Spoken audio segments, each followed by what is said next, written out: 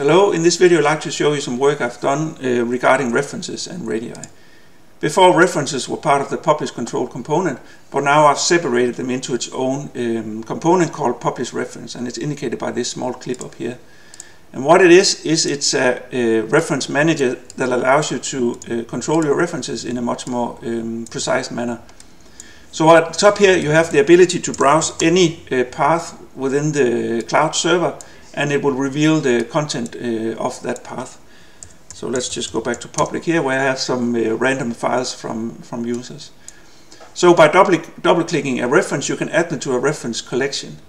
So let's do that. Let's take this one and the small statue and a point cloud up here.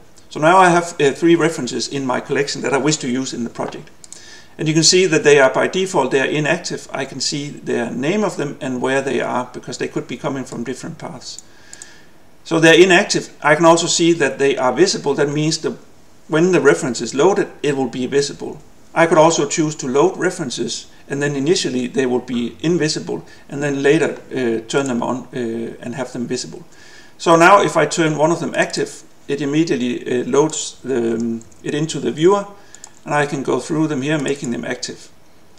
There's a small statue over here, and then there's a point cloud at the very end here.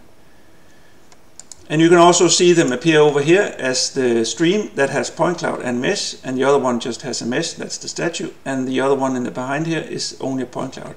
And then I can simply change the visibility of them directly within the component here, and they will appear immediately as I change the visibility. Before they would have to be cleared and reloaded and recreated, but now they're all ready. And you can see them turning on and off over here, just like you would turn them off directly in the viewer. You can also see here that if I try and load something that is already loaded, now I can see I have stream already loaded, and I try and load it here, it will simply say that content is already loaded. And you can see it does it for all of them. So it knows what references are already loaded, so you don't have to reload something and spend time reloading it. Another thing is that they exit the component as reference files that I can use elsewhere. So here you can see I have 3 references coming out, and then I can, for example, have them enter a control component as regular content. And in this case, for example, I would have 3 streams references. They would be active and they will be visible. If they were inactive, you can see them disappear now. There's only 2, but I have them active. So these 3 in a scenario would be loaded and visible once you enter that scenario. Another use case is that it will also save together with a file. So before, if you wanted references, they would have to be sort of part of the control component and triggered by a scenario.